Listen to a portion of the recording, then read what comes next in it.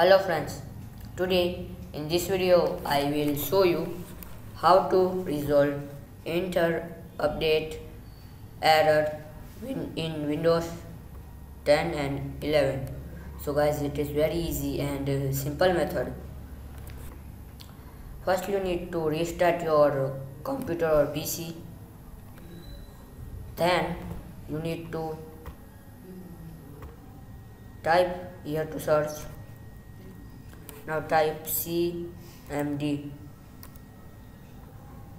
Now right click on it. Now click on run as administrator. Now type here command. Now type here command sfc space / scannow.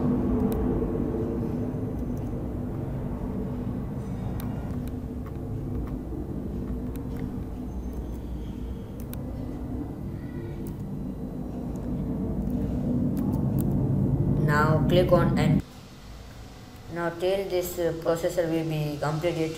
After this processor will be completed, now close it. Now restart your computer or PC. So hopefully guys you can like this video. Please like, share and subscribe my channel. Please comment this video work for you or not.